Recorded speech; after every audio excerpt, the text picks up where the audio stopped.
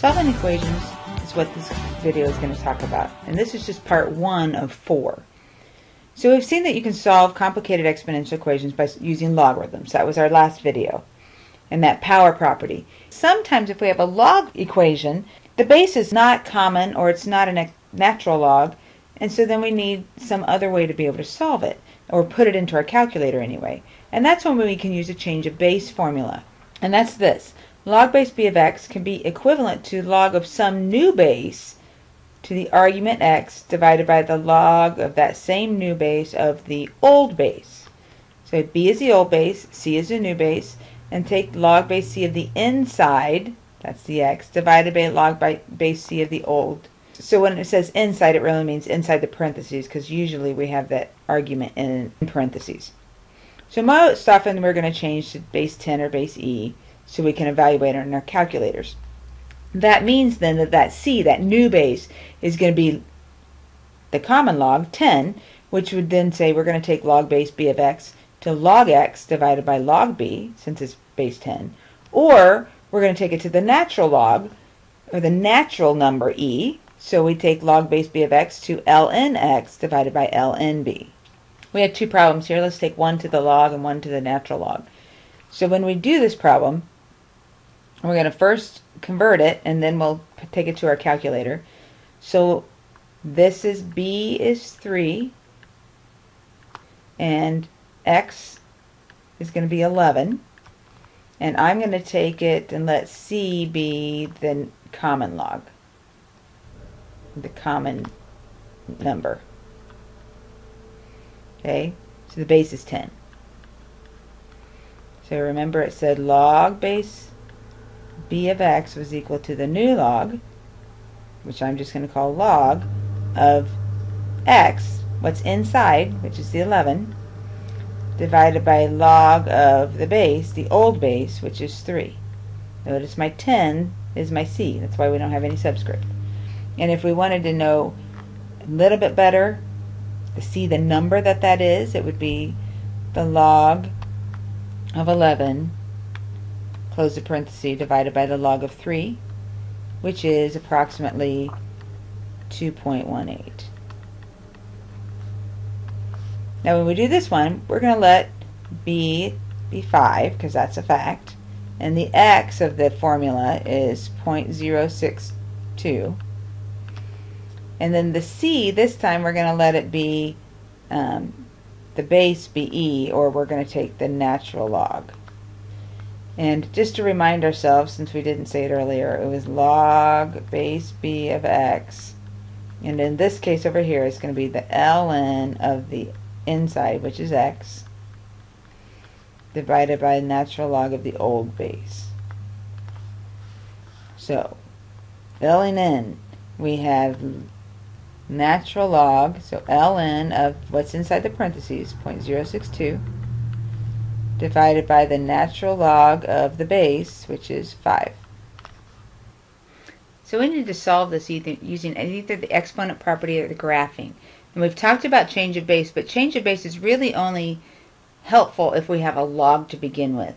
And right now we're talking about only exponentials. We don't know how to do anything else with them but exponent property or graphing. So we have this exponential equation, and remember again that we always want to get the base by itself, so we have to peel away all the other layers of this onion. We have to get rid of that -4, which will give us 3 to the x equal to 6 plus 4, or 10.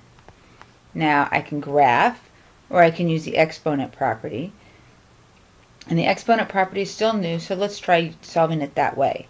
We have 3 to the x, and we want to take the log of both sides or the natural log.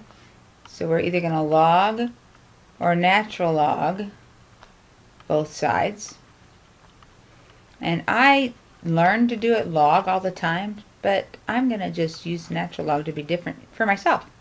So the natural log of 3 to the x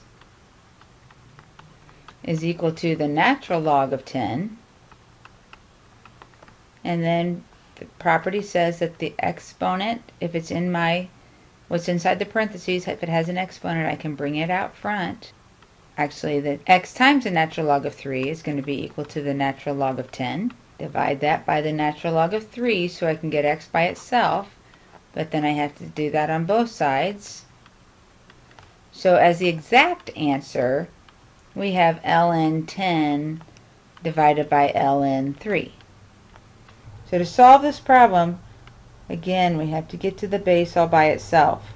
That means that we have to divide the 5 off. Don't mistakenly think that's 20 to the x, because it's not. 4 is being raised to the x, and then I would multiply by 5. So I can't multiply 5 times 4. I have to divide the 5. So 4 to the x is equal to 3 over 5. And now I'm going to take the log property, and that means I have to take the log of both sides. And since I wrote log here, I'll go ahead and take the log of both sides. So log of 4 to the x is going to be equal to log of 3 over 5. And remember, we'd like to keep the fraction because we want the most exact answer we can get. The property says the x has to come out front, comes out of the exponent into the coefficient. So it's x times the log of 4 equal to the log of 3/5. And we divide off our log so we can get x all by itself. Divide the log here. Doesn't cancel on this side because it's not the same. So x is going to be equal to log of 3 over 5 divided by log of 4. And I'm going for an exact answer this time, so I'm going to say this is my answer. Alright, we've done log property. We're going to graph it. When I graph it, I can actually just leave the equation like it is. I'm not going to get an exact answer, but I'm going to get a pretty close approximation. But if I leave my equation just like it is, I come over here to my calculator, y equal 4 caret, and then don't forget to put this in parentheses since it's got terms in it, parenthesis x plus 2, close your exponent, and then minus 5, and then enter, so that the other side of my equation can be 6. Let's go to a standard window. If we can see enough of our graph, and it looks like we will. So we do second trace intersect, enter, enter, enter. Our little graph. My graph went something like this. My graph goes something like this. This is y equals 6. And this tells me that x is approximately equal to 0.27. So here we are with our final problem, but we have a very involved looking exponent. But that doesn't make it any differently. If we want to take the property, then we can bring it down in front. If we want to graph it, we just graph what we see. Again, the property is more new than graphing. We've been doing a lot of graphing in our lives. So I'm going to do the property, and I'm going to take the log of both sides this time. So the log of 3x minus 1 is equal to the log of 17. And the property says bring the whole exponent to the front.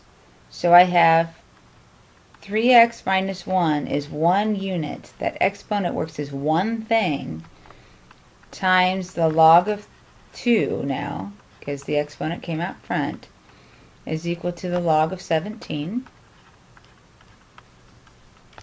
We want to divide off our log so that we can get that exponent. Even though it's in parentheses, we want that whole thing by itself, so we divide off the log. So we're left with 3x minus 1 equal to the log of 17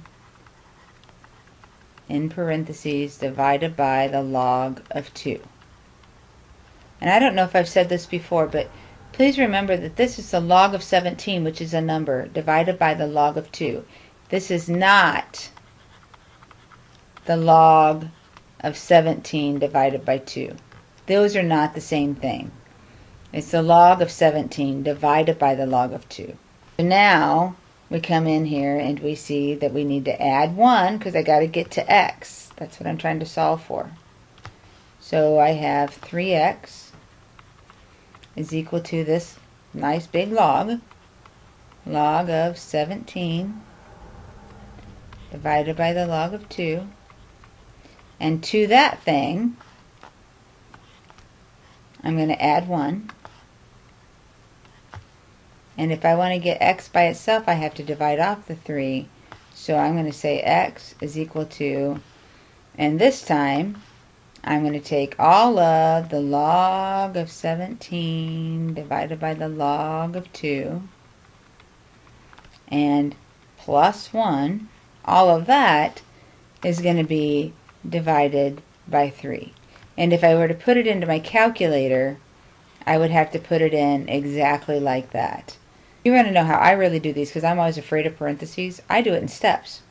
I go back up here to before when I had 3x minus 1, and I enter this in. So I have log of 17 divided by the log of 2, because that's a number. And then I press enter. And then the next step says I have to add 1. So now I'm going to say plus 1 and press enter. And then the last step says I have to divide both sides by 3. So I'm going to divide by 3. And I come up with the same answer. I just know that if I do it step by step, I won't make a mistake. That's me.